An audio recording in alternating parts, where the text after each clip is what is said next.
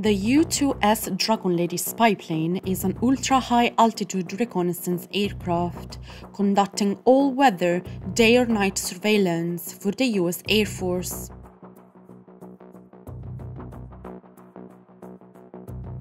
This plane carries a significant historical background. It was first flown in August 1955, and 5 years later, it made news all over the world after a U-2 was shot down by the Soviet Air Defense Forces while performing photographic aerial reconnaissance deep into Soviet airspace. The U-2 has been challenged over the years by both manned and unmanned platforms such as the SR-71.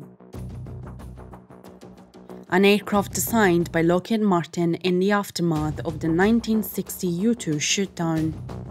The SR-71, it was designed to reach an altitude of 90,000 feet, making it invisible and untouchable by air defense systems.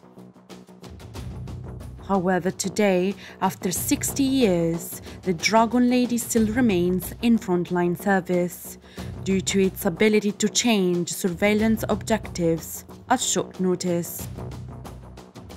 Despite some rumors suggesting a possible retirement of the U-2 fleet in 2025, evidence confirms that the US Air Force intention is to keep the spy plane in service for the foreseeable future. In the fiscal year 2021 budget request, there is evidence of recent contracts for avionics and software upgrades. The aircraft is able to deliver critical imagery and signals intelligence to decision makers throughout all phases of conflict, including peacetime indications and warnings, low-intensity conflict, and large-scale hostilities. Powered by a single F118-101 engine, which produces over 17,000 pounds of thrust, its long and narrow wings give the U-2S glider-like characteristics and allow it to quickly lift heavy sensor payloads to near space altitudes and keeping them there for extended periods of time. And the U-2S Block 10 electrical system upgrade replaced wiring with advanced fiber optic technology and lowered the overall electronic noise to provide a quieter platform for the newest generations of sensors.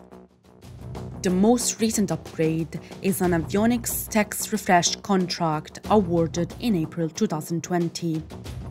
Lockheed Martin told Shephard that this work includes a rapid and affordable future sensor capability upgrade.